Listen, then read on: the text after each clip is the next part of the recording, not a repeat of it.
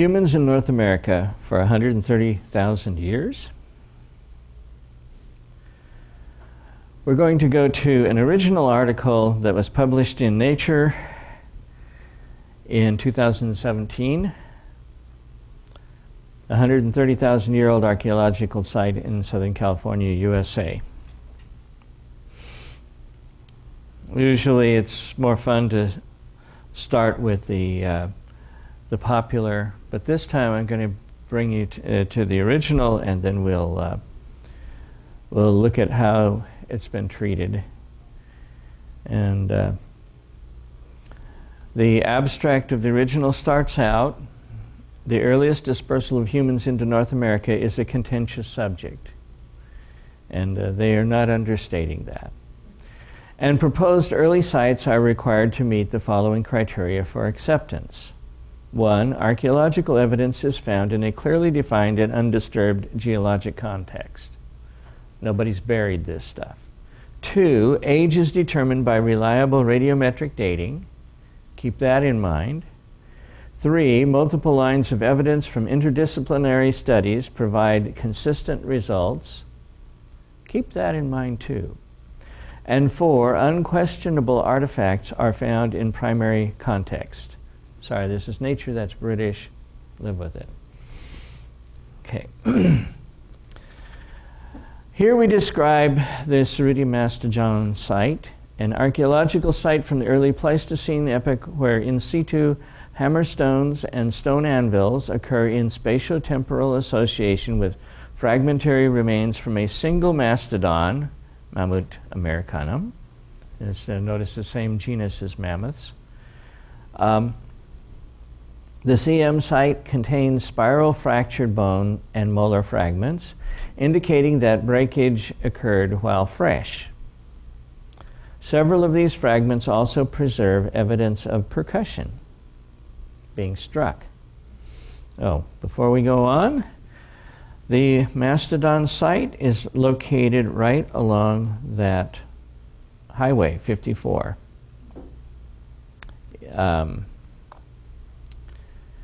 In San Diego. Well, actually, technically, between National City and Chula Vista. The occurrence and distribution of bone, molar, and stone refits. What are refits? Those are stones or bones that you can take and put back together, and they fit. Suggest that breakage occurred at the site of burial. 5 large cobblestone hammerstones and anvils in the CM bone bed display use wear and impact marks and are hydraulically anomalous relative to low energy context of the enclosing sandy silt stream. You have a bunch of sand and suddenly you have this boulder. Well, cobble if you want to call it that. It shouldn't have been transported with the rest of that stuff. 230 thorium uranium radiometric analysis of multiple bone specimens using diffusion, absorption, decay dating models, whatever that is, indicates a burial date of 130.7 plus or minus 9.4 thousand years ago. These findings confirm the presence of an unidentified species of Homo. Is it Neanderthal? Is it Denisovan? Is it Homo sapiens? Is it Homo erectus? Whatever. Indicating that humans with manual dexterity and the experiential knowledge to use hammerstones and anvils processed mastodon limb bones for marrow extraction and or raw material for tool production. Systematic proboscidean bone reduction. That proboscidean is just a fancy way of saying mammoth, mastodon, elephant. Evident at the CM site, fits within a broader pattern of Paleolithic bone percussion technology in Africa, Eurasia, and North America. Note the references in the abstract. The CM site is, to our knowledge, the oldest in situ, well-documented archaeological site in North America, and as such, substantially revises the timing of the arrival of Homo into the Americas. So that's their bottom line. Suddenly we have some kind of human in North America 130,000 years ago. That, of course, is anomalous compared with much of what else we've seen. The Giem site was excavated by paleontologists. Oh, we're into the article now. The Giem site was excavated by paleontologists from the San Diego Natural History Museum in 1992 to 1993. It's a long time coming. And we're going to find out why in a bit. In coastal San Diego County, California, USA. Mastodons and cobbles were found in a 20 to 30 centimeters thick. 30 centimeters is about a foot. Sandy, silty bed that was obtained within a 12 meter thick sequence of Pleistocene sediments. The stratigraphic section consists of multiple upward fining sequences of silt and fine-grained sand deposited in a low-energy fluvial environment. Flooded, but not very rapidly. Other strata in the same fluvial sequence contain fossils of extinct land mammals, for example, dire wolf, horse, camel, mammoth, and ground sloth. So there were other mammoths around. The disarticulated partial skeleton of a young adult male mastodon recovered over a 50 meter squared area from bed E consists of 2 tusks, 3 molars, 4 vertebrae, 16 ribs, 2 phalanges, 2 sesamoids. Those are kind of like the kneecap, only they occur in humans in the thumb, and apparently there's some in elephants and the same general kind of thing. And over 300 bone fragments. 1 tusk was found lying horizontally, which is what you'd expect, and the other was oriented vertically with the distal portion penetrating the underlying strata. It was stuck into the ground like that.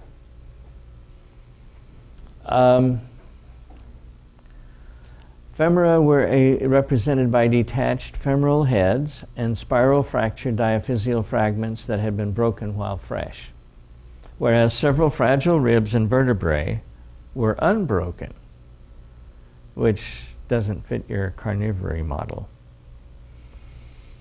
2 concentrations of spiral fractured bone and broken molar fragments were delineated, each clustered around a separate andesite cobble, concentrations 1 and 2. Refitting bone fragments were found in concentration 1, where both femoral heads lay adjacent to each other. 3 refitting fragments of a percussion fractured upper molar included 1 large segment in each concentration and a cusp fragment that was found halfway between. Pegmatite fragments, kind of rock, were found in concentration 1, refit with a large pegmatite cobble. Refitting andesite fragments and an andesite cobble. Andesite is a light-colored volcanic rock, lava that's hardened. And an andesite cobble that refits with an andesite flake were found in concentration 2. The idea is you hit something with a rock, a piece of it breaks off, and they just left it there. If these had been swept somewhere, you wouldn't expect that flake and the rock to wind up going in the same place.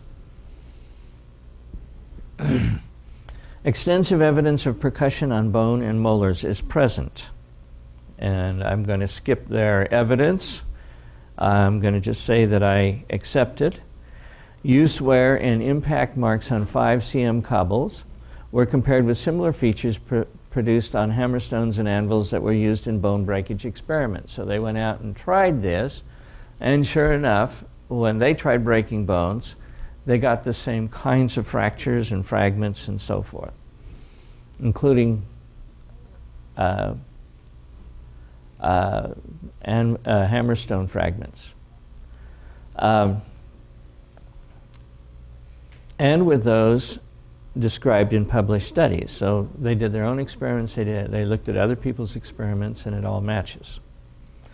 Multiple bone and molar fragments which show evidence of percussion together with the presence of an impact notch, and attached and detached cone flakes. Cone flakes are, you hit something and it breaks on the inside from where, you've seen bullet holes in glass where there's a hole and then there's a whole cone of glass has come out the other side.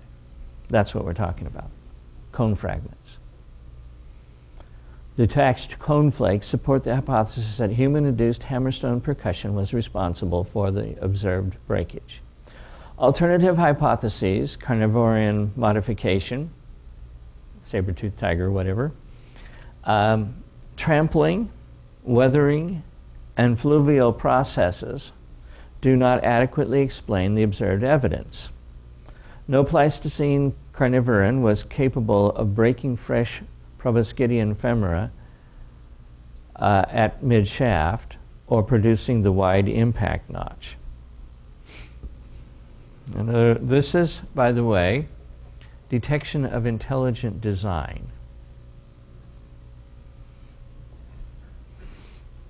The presence of attached and detached cone flakes is indicative of hammerstone percussion, not carnivoran gnawing. There is no other type of carnivoran bone modification at the CM site, nor is there bone modification from trampling. The differential preservation of fragile ribs, and as you're a carnivore, you'd rather go for the easier bones to break, right? And vertebrae, rather than heavy limb bones, argues against trampling and is consistent with selective breakage by humans. Although some thick cortical limb bone fragments display longitudinal cracks and breaks, these features occurred after percussive bone modification. So they're capable of telling whether it was done by humans initially or afterwards. And were caused by pre-burial fracture factors, for example, subaerial weathering, or by post-depositional factors, for example, wetting, drying cycles within the soil zone. Well, that just says it's caused by something other than humans. The occurrence of large and small bones together with 5 large cobbles within an otherwise sandy silt horizon indicates that fluvial processes did not transport these bones and stones. They're too heavy for the kind of currents we're talking about. Spiral fractured femoral fragments of both femoral heads adjacent to cobble CM 281 indicate that both femora were broken in that location. The vertical tusk is interpreted as the result of purposeful placement. Somebody stuck it in the ground, maybe to mark the spot. Fracture patterns and impact damage found on CM limb bones are consistent with the results of experimental replication of Paleolithic proboscidean bone percussion technology using hammerstones and anvils to fracture elephant and cow femora. I guess cows were the heaviest other animal they could find. Breakage patterns like those recorded at the CM and other archaeological sites were produced experimentally, as was anvil polish. During 3 experiments, hammerstones accidentally struck a stone anvil and produced breakage features like those on hammerstones CM 383 and CM 423. The taphonomic patterns of the CM bone bed also differs from that of skeletons of horse and dire wolf discovered in adjacent strata within the same Pleistocene fluvial stratigraphic sequence. These skeletons are more complete, do not show evidence of spiral fractures or percussion impacts, and do not occur in association with cobbles.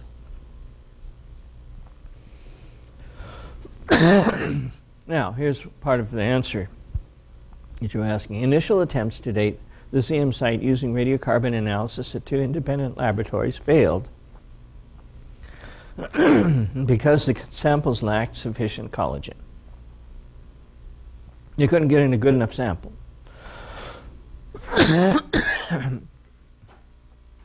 Several attempts to date the site with optically stimulated luminescence indicated that samples were near or beyond the upper limits of dose saturation, meaning there's been a lot of radiation in the area, and that the depositional age of the sediment is greater than 60 to 70,000 years. Subsequently, multiple bone fragments were analyzed by uranium series disequilibrium experiments. Profiles consisting of 13, 20, and 30 subsamples of cortical material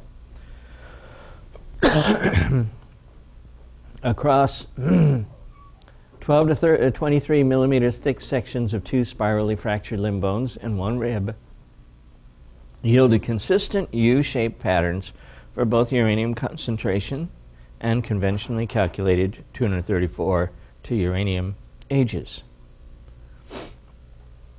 These patterns these patterns are consistent with scenarios of post-burial uranium uptake by diffusion and absorption. Think about that. The uranium uptake is after the animal died. Which means, by definition, at that point, we have an open system. Right? And yield apparent closed system, 230 thorium to uranium ages ranging from 100 to 107 kiloyears for interior subsamples and 112 to 125 kiloyears for subsamples from exterior cortical layers. But they don't believe that because their final age is 130,000 years, right?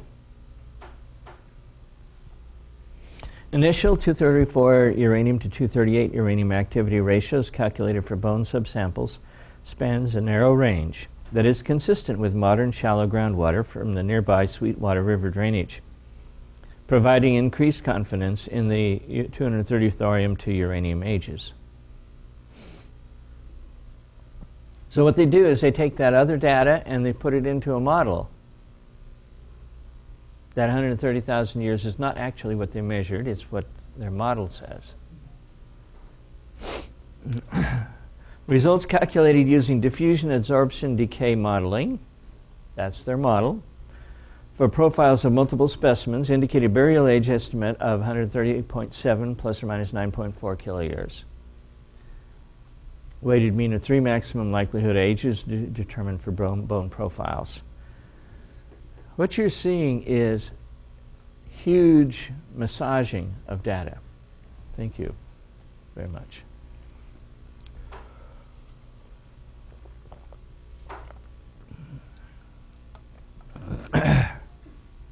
When you read that age, it sounds pretty good until you realize all of the manipulation that went into it, right? Okay? Isotope data are consistent with diffusion of uranium into interior portions of cortical bone and show no obvious evidence for post-burial uranium leaching that would yield erroneously old ages. No obvious evidence of post-burial uranium leaching, which, if it happened, would yield erroneous ages. We conclude that the reliably dated, there's your reliable date, Surya Mastodon site constitutes an in situ archaeological association based on a clearly defined and undisturbed stratigraphic context, comparative taphonomy, bone modifications like those produced by Paleolithic percussion technology and replicated by experimental archaeology, presence of hammerstones and anvils that exhibit use wear and impact marks, and presence of rock fragments that can be refitted to breakage scars on the original rock. Bone breakage from marrow extraction or bone or molar tool manufactured is the preferred archaeological interpretation of the CM site, as there is no evidence of butchery. So they were just trying to get the marrow out of the bones. Or maybe to make tools out of them. tough bones. Concordant interdisciplinary lines of evidence from this study suggest the presence of Homo in North America during the last interglacial and as early as approximately 130,000 years ago. This discovery calls for further archaeological investigation focused on North American strata of early Pleistocene age. That's the article. Well, actually, there's a little bit more. Now you get into some methods, and I'll just quote a few paragraphs here. Discovery and excavation of the Ceruti Mastodon site. The CM site was discovered during routine paleontological monitoring of grading operations for construction of a sound berm along the north side of State Route 54 in San Diego County, California, USA. Paleontological monitors from the San Diego Natural History Museum. So they were kind of just looking to see, are we digging up anything interesting that we need to stop and actually dig? And they found this stuff.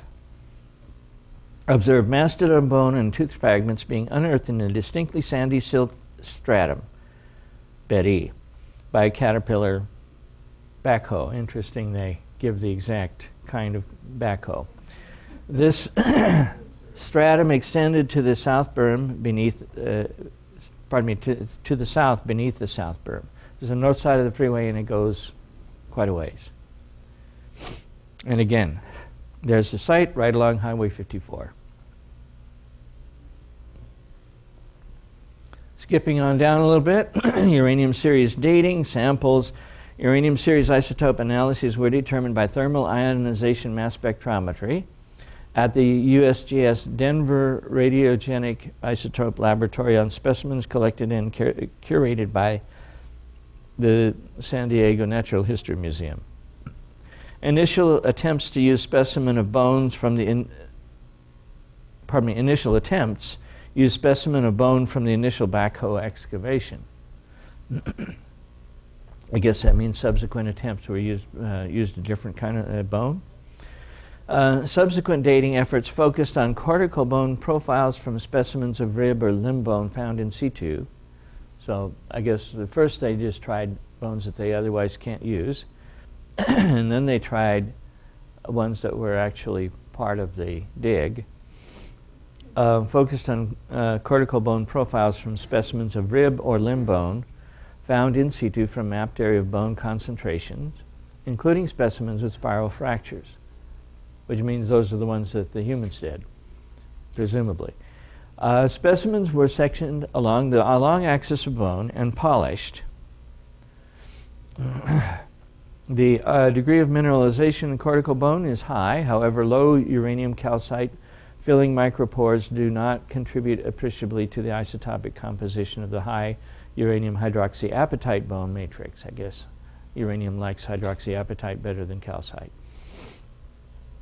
And dark stained material was avoided wherever possible, mostly manganese oxides. However, stained and unstained material yielded similar uranium thorium concentrations and isotope compositions. In other words, they tried to avoid it, but it didn't really matter whether you used the good stuff or the bad stuff, got the same date, which is probably reassuring in terms of the dates themselves, or the data themselves.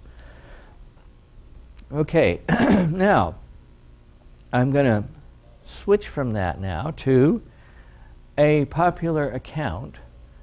I'm going to tell you that I've actually toned it down a little bit. This is written sort of in the manner of Indiana Jones. Archaeology is blood sport, how an ancient mastodon ignited debate over humans' arrival in North America. This is December 2, 2017. And it's available online in case you want to look it up. And you can see with the stuff I omitted, and I think you'll agree that actually the more florid stuff, I've left some of it out. The article starts with Richard Ceruti, and he was standing at the foot of a slope being groomed by Caltrans for a road widening project throughout through the Sweetwater Valley near National City. Earth-moving equipment catch the tone of this. Earth-moving equipment had already uncovered other fossils from elsewhere on the site, mostly rodents, birds, and lizards. But this bone was from no ordinary animal. The operator wanted to keep digging, but Cerruti raised a fist to stop him. He felt a tightening knot of anger. The contractors had worked over the weekend without contacting him, and he could see the damage they had done. Anyway, he managed to stop everything. Cerruti hardly suspected it. On this day, 25 years ago, November 16, 1992, he was standing atop a discovery that would rewrite the opening chapter in the history of the New World. How's that for dramatic writing? Skipping on, when Cerruti, a mustachioed collector in a white leisure suit, opened the trunk of his Rambler, Demare gasped. Overnight, Cerruti's bones, wrapped in linen and old T-shirts, doubled the museum's collection of vertebrate fossils. Skipping on down a little bit, they dug into the slope. Primarily following a stratum of silty sandstone no more than a foot thick, sediment laid down by their estimates nearly 120,000 years ago by a meandering river pushed back by rising seas. I guess they figured this must have been a delta at the time, which is fascinating because that means that 130,000 years ago the sea level would have had to have been quite a bit higher than it is now. But leaving that out, could these bones, that's in the middle of Ice Age, isn't it? That's where you normally think that the sea level is low, but whatever. Could these bones be that old? Skipping on, for nearly half a century, school children have been taught that the first human visitors to the New World belonged to the Clovis culture, known for cheap stone spear points, first discovered in New Mexico. Archaeologists say these people crossed the Bering Land Bridge from Asia about 12,000 years ago. To dispute Clovis first by a few thousand years was controversial. Some archaeologists had won begrudging acceptance with a few scattered excavations. But, you know, 13,000, maybe 14,000. Okay. But to propose a site more than 100,000 years older was professional suicide. Wait a minute. Why? It would undermine the research and reputations of most archaeologists now studying the New World.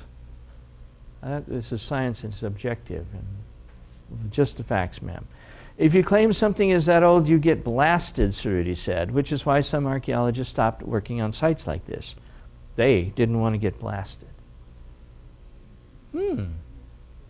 Okay. Moving on.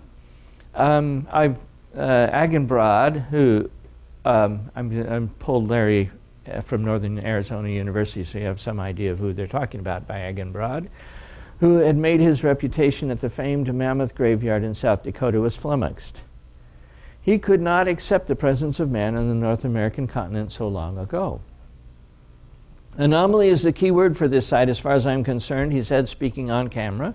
There are anomalous fragments of rocks, anomalous fragments of tooth enamel scattered throughout the site that, and here he paused between words for effect, just don't make sense in a natural depositional environment. Skipping on down a little bit, Demare sent samples, is that Demare? I'm not sure, to a laboratory in Miami for radiocarbon dating, the gold standard for determining the age of archaeological sites. Aha, let's get a report came back. There was not enough organic carbon, collagen, in the sample to allow them to date the critical isotope carbon-14. Now, this next sentence makes no sense, conjugated with the last one, but then this is a newspaper reporter, not a scientist. But because organic carbon decomposes over time, the isotope's absence suggested that these specimens were probably older than Clovis culture. You figure that one out. If there's not enough collagen to date, you can't date it to infinite, right? or even older than so much. I mean, your specimen isn't good enough.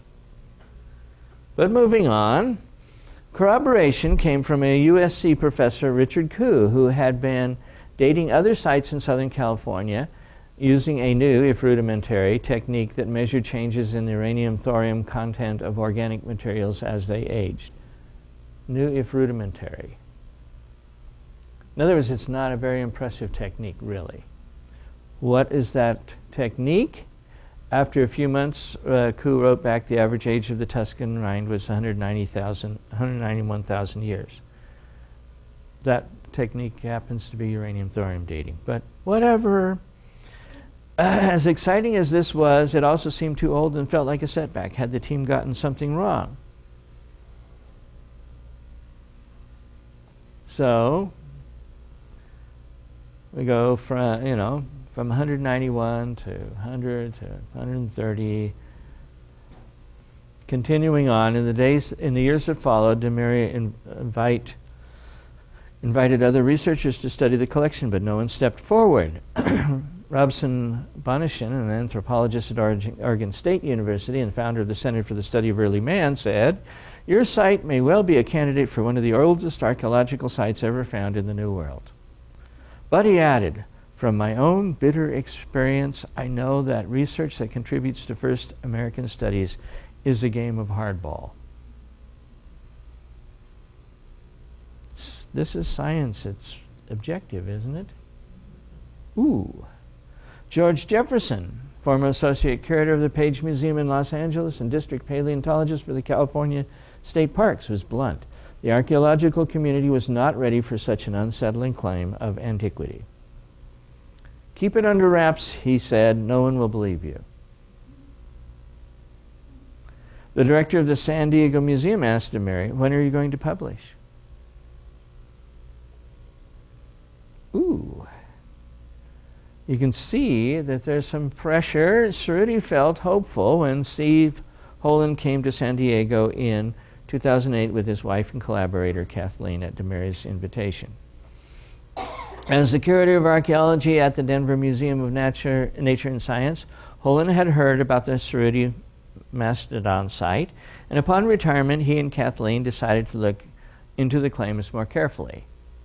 See, this retirement is even better than tenure. He discussed it with Demery, who realized that he had found his co-author, finally someone with the experience. Together they prepared for battle.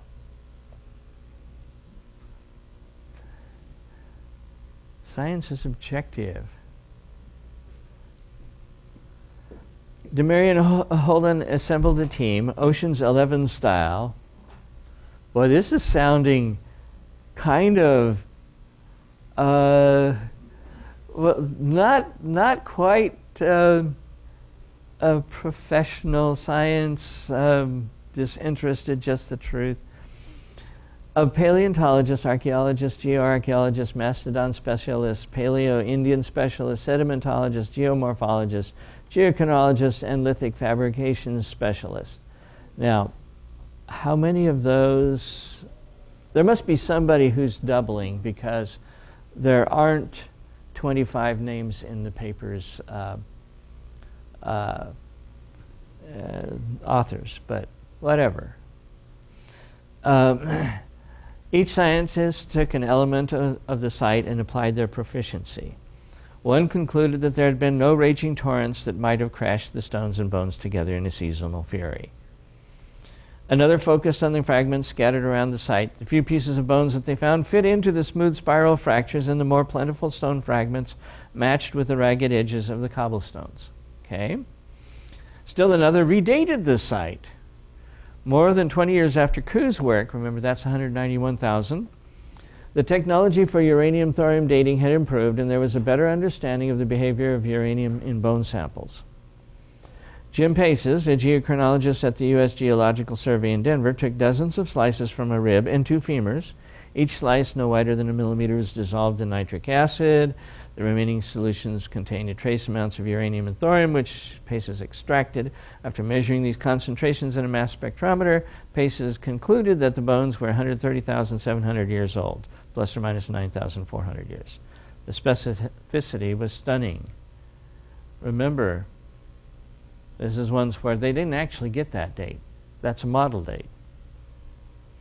How could this be wrong, Paces asked himself. Okay.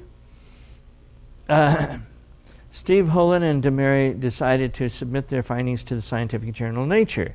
They thought that the London-based publication would be more open to their interpretation of the site than a journal in the United States. Conclusions such as theirs were more easily accepted in Europe, where sites like this were more common. And I'm going to leave out a bunch of back and forth here. After 3 rounds of review by 4 referees, 3 archaeologists and 1 geochronologist, over a course of a year, Nature accepted the article, formally called a letter. 1,700 words, 24 site drawings, 8 videos, and 71 pages of supplemental material. The letter was published in April 2017 and went viral. Its findings landed on the front pages of newspapers and led to many websites. Maybe I should ask, how many of you have heard of this now that we have one? Dissent from some of the world's most distinguished archaeologists was immediate. Brianna Habener damned the work with faint praise. She told Smithsonian Magazine, "I think the combination of evidence is on the way to being convincing." Others didn't hold back. Donald Grayson to BuzzFeed News, "I was astonished, not because it is so good, but because it is so bad." David Meltzer to The Guardian, "I'm not buying what's being sold." National Geographic pronounced its skepticism in an article entitled "Humans in California 130,000 years ago? Get the facts." Which, of course, their version of the facts was opposed to this. It was like getting up and shot and lined up and shot with machine guns, already said. And there's a whole back and forth about people answering this in journals, and you can read it if you want more detail. Thomas Kuhn, we're getting through the last, I think, 3 paragraphs. The scientist philosopher who wrote The Structure of Scientific Revolution said, "Normal science dominates discourse until anomalies arise that normal science can no longer address. The result is a shift in thinking that ushers in a new era of understanding." DeMary and Holland think that study, which Holland, probably both, I hope, think the study of early man in the New World has reached this point. Richard Cerruti is betting on it. That's the end of the article. So, what's the solution? 130,000 years, pretty good evidence of a human breaking of mastodons. Well, I think the solution lies with a paper by one R. Irvin Taylor, whom some of you may know, et al. In 1985. In an article in American Antiquity called "Major Revisions in the Pleistocene Age Assignments for North American Human Skeletons by C14 Accelerator Mass Spectrometry, none older than 11,000 carbon-14 years before present." One of the things that's interesting is that this article, or as far as I can tell, any of its successors, was not cited by the people who wrote the Nature article. By the way, it is available online. Now, what's online is just a photograph, and so you can't, copy and paste. So I have a fancy little program for doing that anyway. So the abstract is very short. Radiocarbon analysis by accelerated mass spectrometry. This is a new technique at the time. Techniques on organic fractions of human bones from various North American localities, previously assigned ages ranging from about 70,000 to 15,000 years before present, now suggest that none of these skeletons is older than 11,000 carbon-14 years before present. And I'll just read a few paragraphs and then show you some data, and then we'll move on from there. An important part of the data that has been presented to support assertions that human population arrived in North America prior to 11,000 to 11,500 years before present, that is Clovis culture, has been carbon-14, amino acid racemization, and uranium series deduced age estimates obtained directly on Homo sapiens skeletal materials. These age estimates, and particularly the amino acid racemization determinations, have been employed by some as a part of the data used to argue that Homo sapiens has been in the Western Hemisphere in excess of several tens of thousands, if not several hundreds of thousands, of years. Over the last decade, human skeletons from 13 localities in the New World have been assigned ages greatly in excess of 11,000 years. Interestingly, all but 2 of these skeletons, Otavo, Ecuador, and Tabor, Alberta, Canada, have been recovered in California. Furthermore, of the 11 California localities, all but 1, Sunnyvale, are located in the southern portion of the state, as, by the way, is our mastodon. Skeletons from 7 California sites were assigned to the Pleistocene exclusively on the basis of ages deduced from their aspartic acid DL ratios. Based on conventional decay counting and accelerator mass spectrometric AMS C14 analysis on various bone organic fractions, the previously Pleistocene ages assigned to human skeletons from several localities have been revised downward into the Holocene. And this article and its successors is the major reason why that you can't have humans before 11,500 radiocarbon years ago is there. These include the Sunnyvale, Havertí, Angeles Mesa, San Jacinto, Riverside, La Jolla Shores, Otavo, Tabor, Yuha, and Truckhaven skeletons. There's quite a series, and here's the first part of their table, and the second part will come up shortly. And I want you to notice something. 70,000 years by amino acid racemization, 36,000 to 480,000 by radiocarbon. And notice something else. Uranium series, that's your friendly old thorium. 8,000 to 9,000, really only 6,000.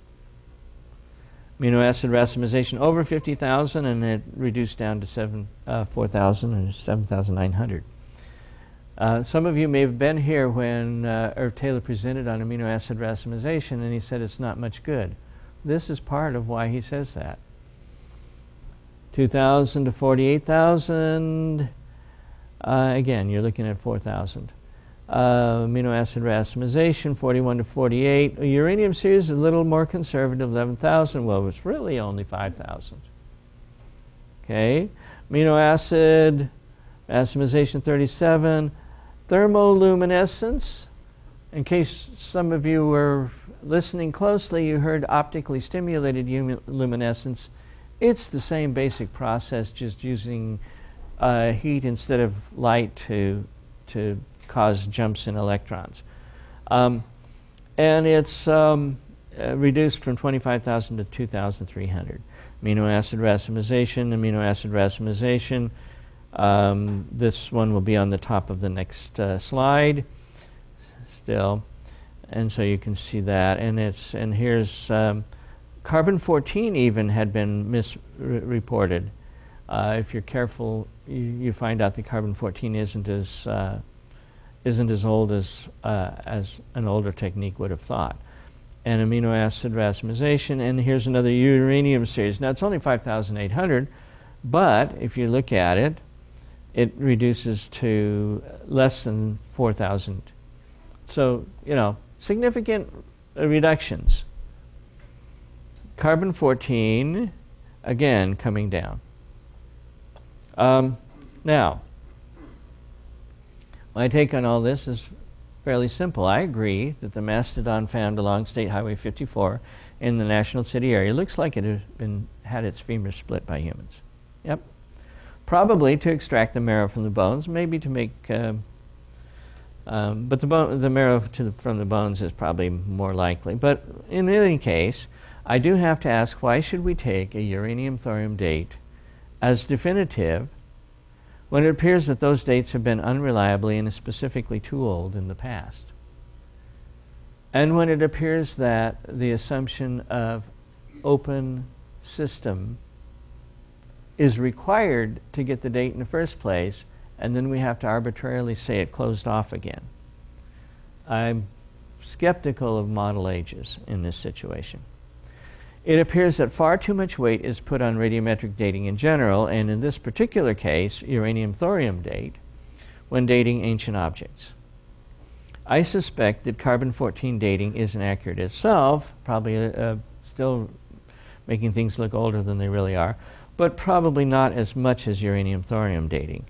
If one does not have to believe the uranium-thorium dates, then the problem of humans butchering the mammoth disappears.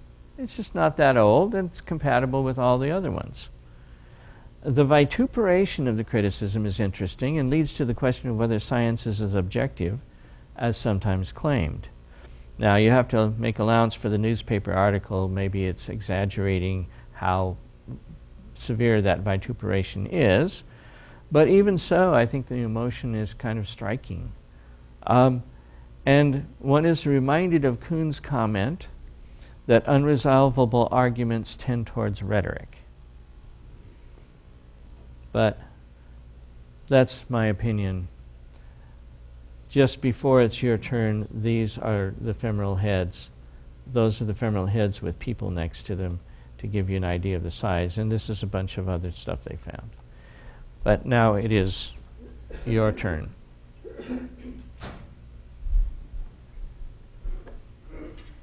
Yes, comment there and comment here. When I was growing up, I lived in Bonita, overlooking the Sweetwater Valley. There was a dam up about 5 miles up the river from where we live.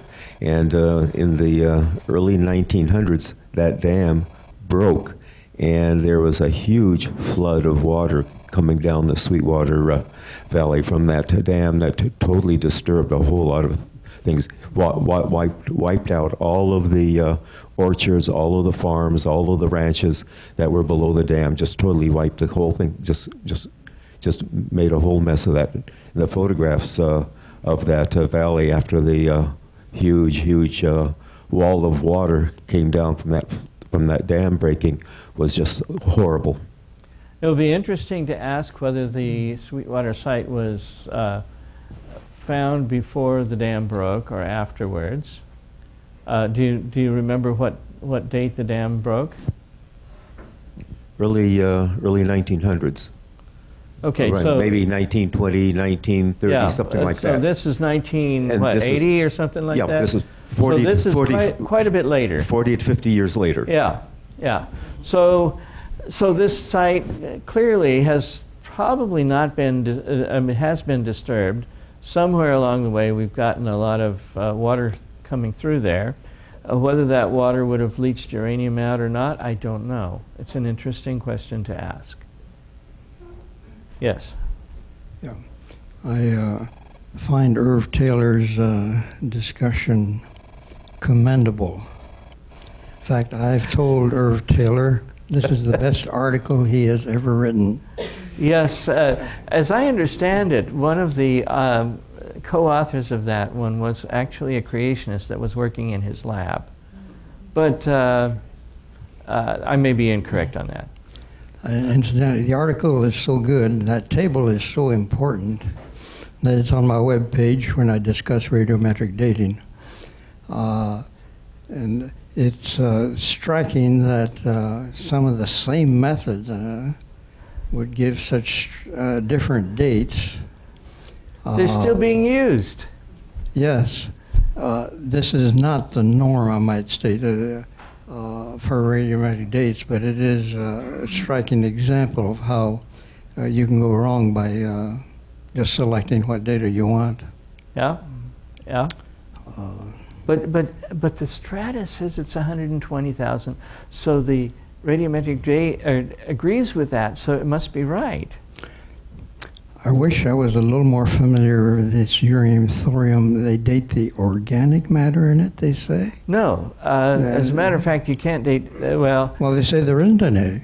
Well, it is, yeah, that's right. There's not enough collagen to do a carbon-14 date on. So that's your answer. The reason they couldn't do it is because they didn't do it is because they couldn't. But to me, if you don't have carbon-14, you run the risk of having this be the same kind of thing as what we've already seen in multiple instances before, as documented by Taylor et al. I don't see why one can take a method that has been sort of discredited and do a little polishing on it and then use it again without backup. But maybe that's my inherent skepticism. Are they assuming infiltration?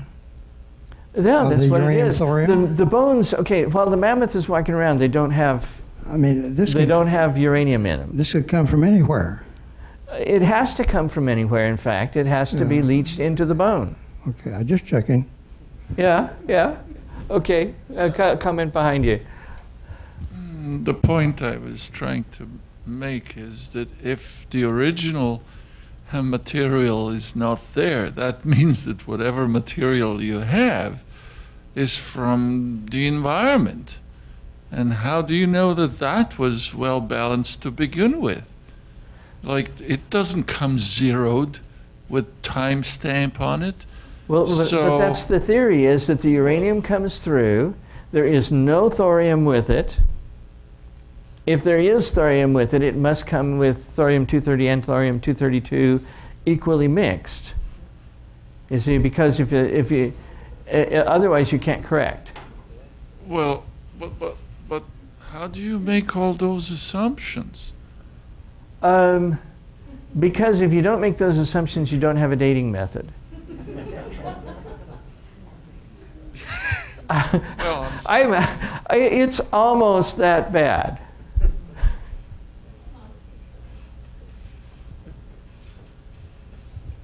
so did they bother dating any of the surrounding material, if I might ask? Since it obviously could not be the original, the problem had is to have come from the environment. We don't have a good dating method for sedimentary rock. The closest that we can get to is there are some claims that you can date glauconite. But if you read the literature on that, they will tell you that it is that the material has to be just the right size, and I mean the qualifications they put on that are just incredible, and yeah, it's the reason they do that is because you can't date sedimentary rock. Just to put it bluntly, you can't do it. You have inherited age, you have stuff that's reworked. Transported from somewhere else. Yeah, and stuff that gets leached out. And so, now how do you know it's leached out or leached in? Well, because it doesn't give you the right date. How would you know what the right age is? Well, yeah, and that's the next question is, what is the right date? Yes. This is a subject of great interest to me because it does impinge a bit on my studies at Michigan State. You know, we've been talking a lot about paleoanthropology in the African picture, and my comments aren't any better than perhaps anyone else's in this group, because I'm not an expert in paleoanthropology. But I will comment on the site in San Diego based on what I did for my master's work. Generally, you have a context when you're dealing with dates like 130,000 years. And you can't just draw a date out of thin air. Uranium, thorium has to be within a context.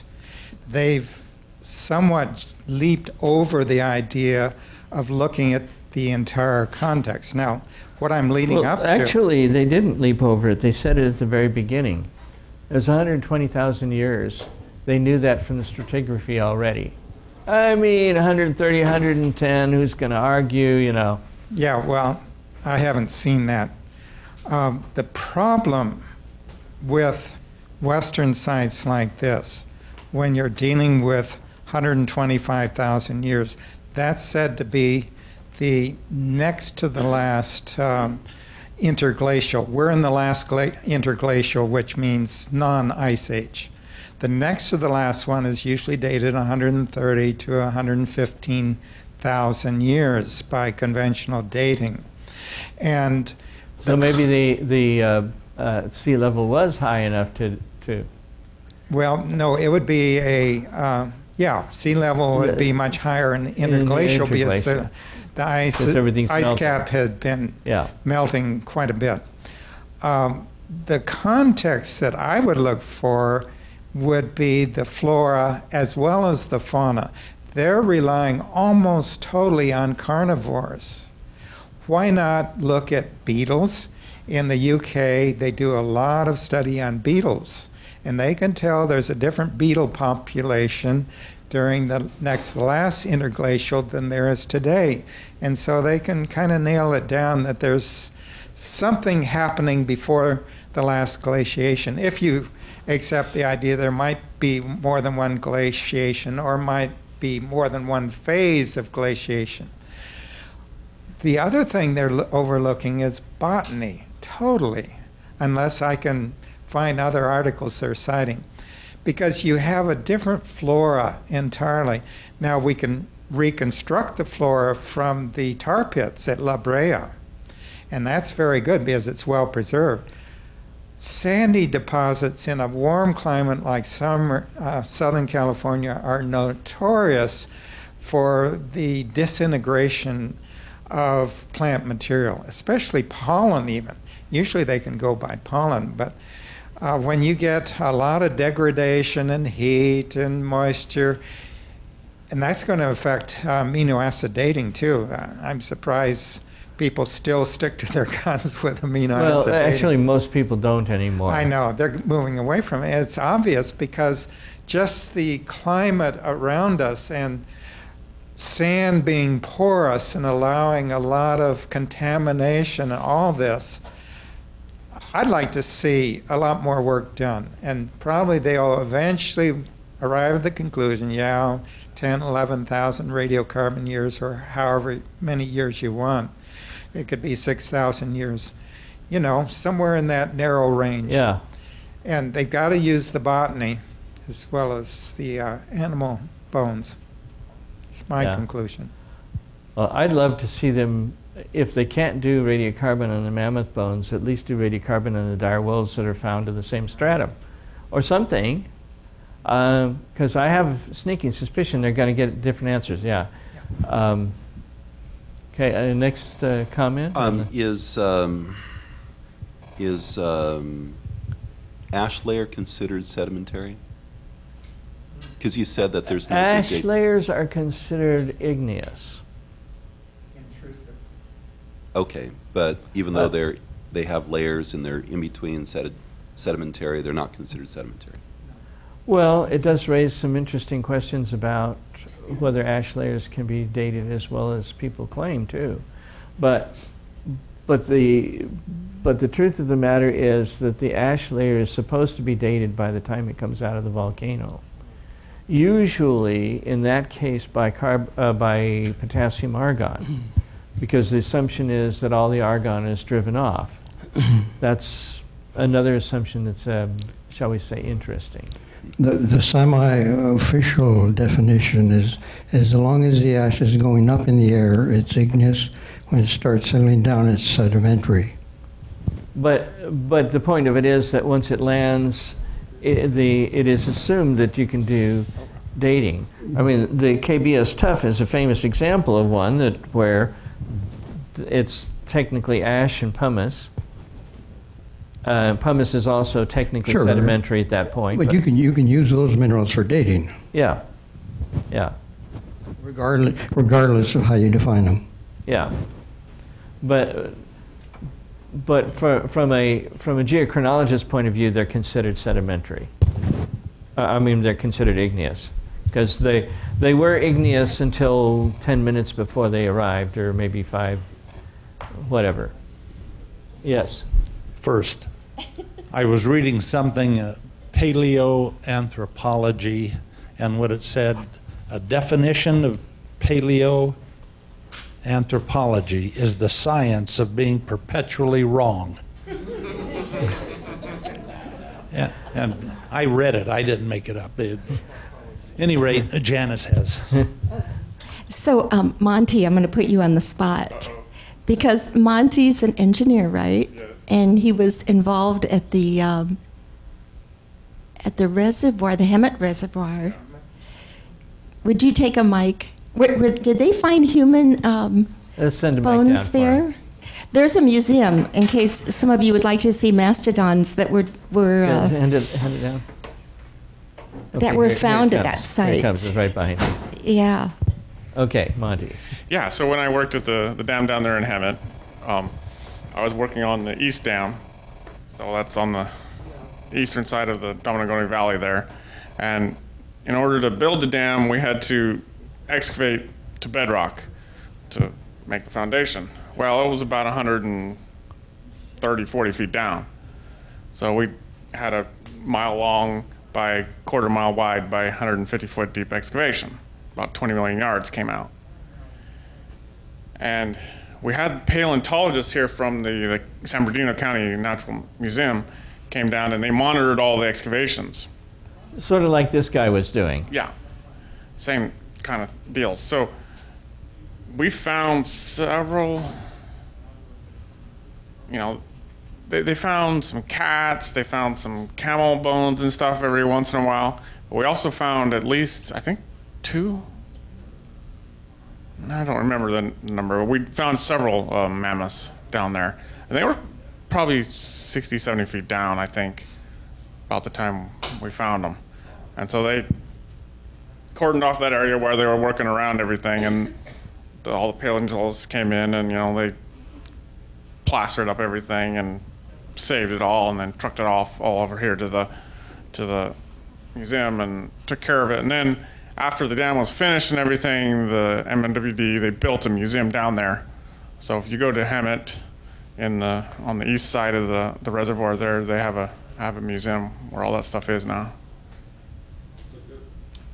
Now, was there any? Oh, I just wanted Monty to talk about it because I knew he knew it better than I did. Okay. I've been to the museum. He told us. Yeah, I am curious. When they found those mammoths, did they find any cracked bones or anything like that, or? Not that I remember. That there was no human remains found on any of that, and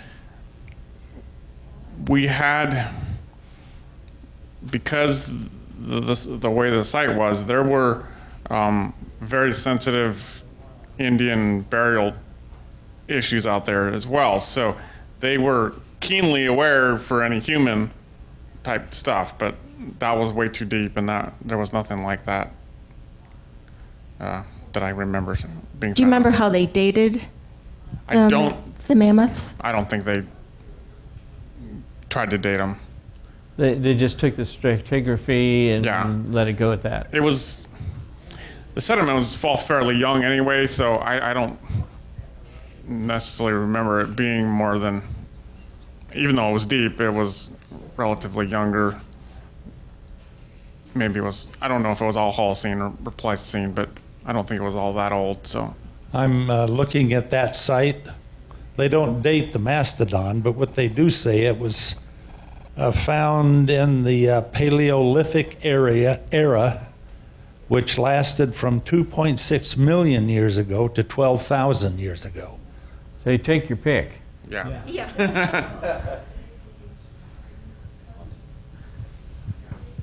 Well, growing up in San Timitel Canyon, I don't know, probably when I was about 10 or 12 years old, my oldest brother, we were hiking the hills and we came across mastodon bones.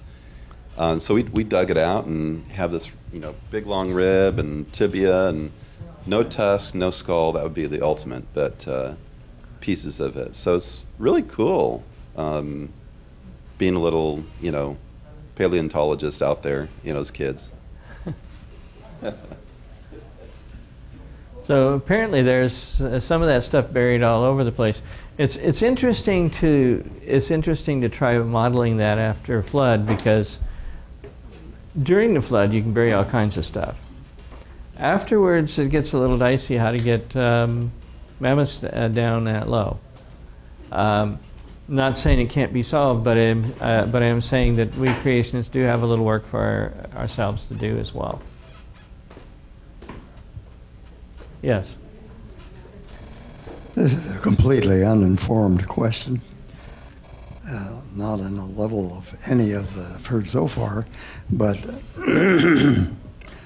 having grown up in the area, I, as a very small child, was impressed with the fact that in La Brea there were tar pits.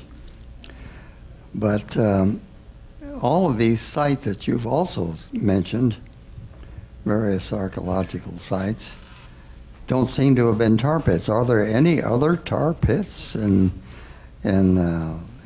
America, or is it just in La Brea? And if so, why? There are some in Just a minute. We'll get you, Mike, coming behind you. There are some in Alberta, in Canada. But there are no others in any of the lists that I saw displayed on the screen. 8 or 10 or 12 places, diggings in America. Now, why should that be? It seems to me that one of the simplest things we could do here is follow kind of in Warren John's suggestion. Go find some plant fossils there and date them by carbon-14. You can't, I mean, obviously they'll say, well, these are transported. But it's at least if you get enough of them, it seems to me you could settle this thing quite easily. I don't know why it hasn't been done. Are there no plants there? There's got to be plants there. Well, the mastodon is a herbivore. Just a minute. Well, the mastodon being a herbivore does not necessarily mean that there are plants in the area, because dinosaurs are found in huge herds with no plant material, and the plant material is found in huge deposits with no dinosaurs. So what is being buried is not just in situ stuff. It raises a very interesting question of, is it more believable to have water sorting remove the plants from the animals, or is it more believable, or perhaps animals running plus water sorting, or is it more believable to have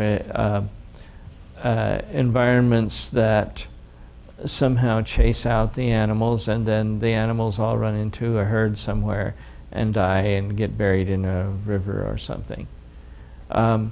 You have to, whatever they are, the burials are not just whatever happens to be there. In the Yellowstone fossil forest, there's one clam or something like that. It's true. 2 clams? One clam. 1 clam. Yeah. And nothing else. I mean, there's no squirrels, there's no bears, there's no nothing in the entire forest. And it's just weird if you think about it. You'd want enough specimens to at least try and mitigate the transportation problem, which is severe in the fossil record. I mean, there are hardly no plants, well, no, very few plants, and paleontologists have been wrestling in this for quite a while, and the problem is recognized, but assumed not serious, that Morrison Formation has very few plants in it. how did all those dinosaurs there survive without plants? You had to have food.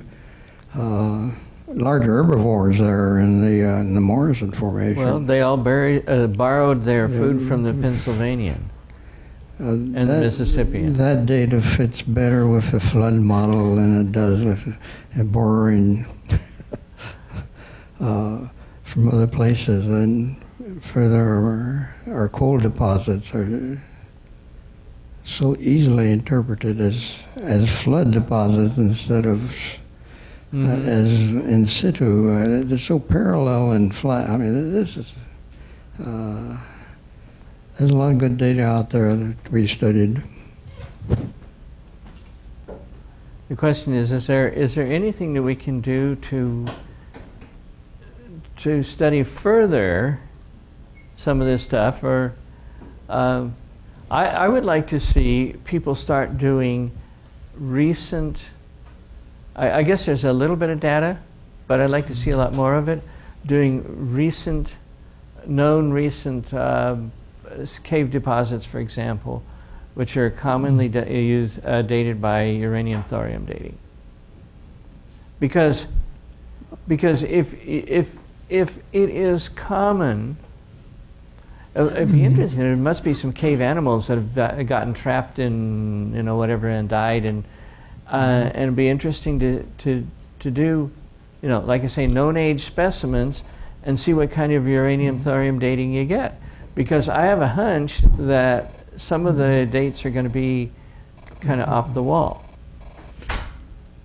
But I'd like to also see, go down there and see if you can find any plant specimens. You don't need very much for a mass spec carbon-14 date. Yeah.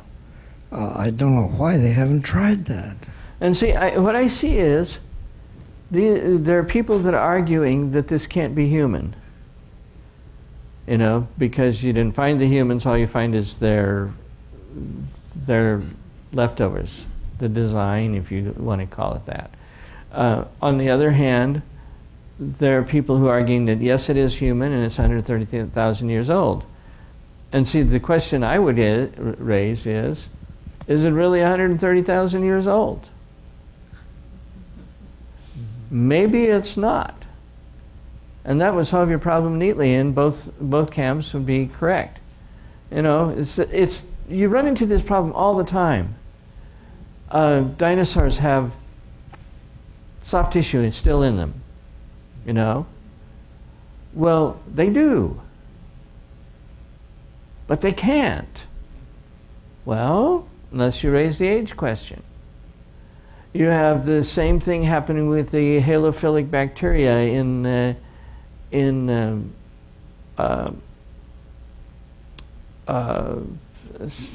New Mexico, the deposits there, where the bacteria have been in there for 250 million years. They're still good, but that can't happen. And both sides of the argument have really good points. Until you ask the question, was it really 250 million years ago?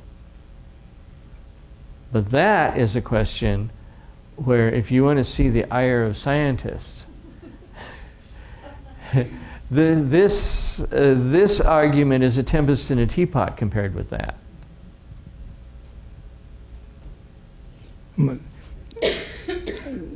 The residual carbon-14 argument is so compelling in that we have only one specimen we know that doesn't have any carbon-14 in it. That's pretty much true. This is where the data becomes really compelling. Well, it's not totally compelling because some of the older methods had 0 points that were, were they accurate enough to measure that stuff? And so, if you want to, you can write off most of it to laboratory area. I think you have to want to pretty badly now, because some of our data that we have is pretty clearly not laboratory error. We've got over 100 samples, don't we? Well, but more importantly, we have some that were specifically set up to test it. It wasn't just incidental data. You know, we actually went and tested it. The only weakness of that one is that they did not do, they did historical controls as far as I can tell. In fact, I was told they do historical controls instead of doing actual specimen controls at the same time. That's one of the things that I think that if we have our own lab, we can afford to do that kind of stuff. And I think we can make a pretty close to ironclad case. And then the only answer you can get is that we're lying, that we're giving out fake news. And of course, my answer to that is, will you try it?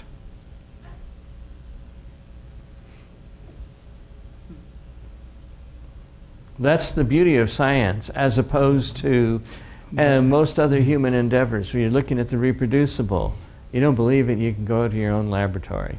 Trouble with that is that the story being fake news tends to spread much more rapidly than the other one. Yeah, but you know, listening to the sermon this morning, you know, he touched upon something that's really, really important. Is there a truth out there, and do we approximate it? Yeah. Or is it all about the narrative? And if it's all about the narrative, then we're just a bunch of tribes fighting back and forth. And right now we're in the losing tribe. If it's about the truth, which is what science is supposed to be, then there's some explaining to do. And furthermore, we can afford to be open. Truth, what it is, it has nothing to fear from investigation. I think I remember somebody saying that once.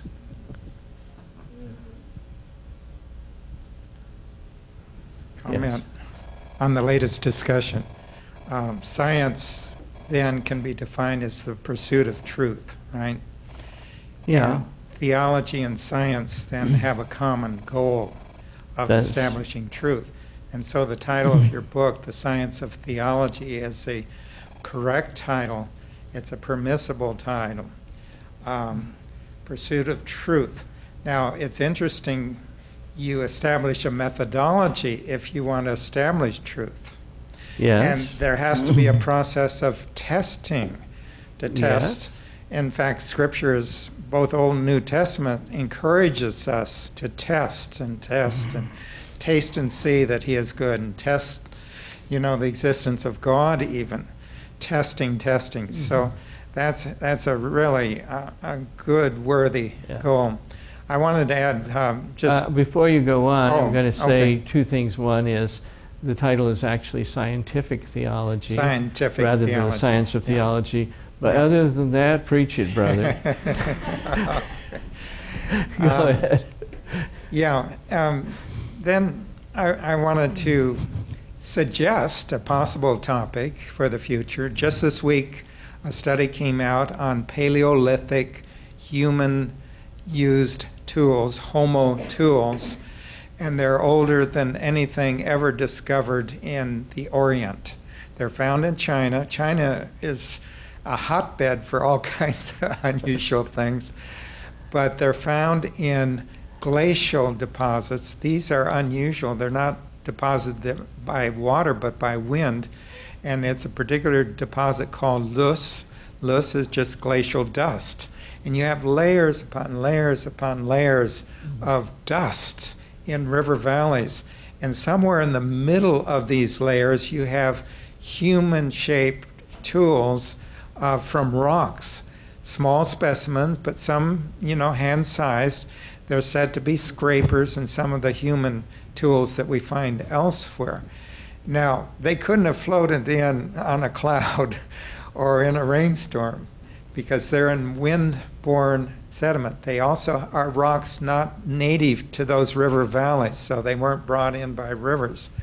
So we need to look at that. There's some kind of evidence of maybe Homo that goes way back, which maybe doesn't surprise us because we find all kinds of new reports.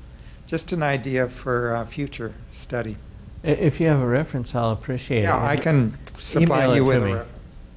And if you don't know my email, you can email it to Faith and Science Sabbath School, the one that you get for your email from, and I'll see it a week later, but I'll see it.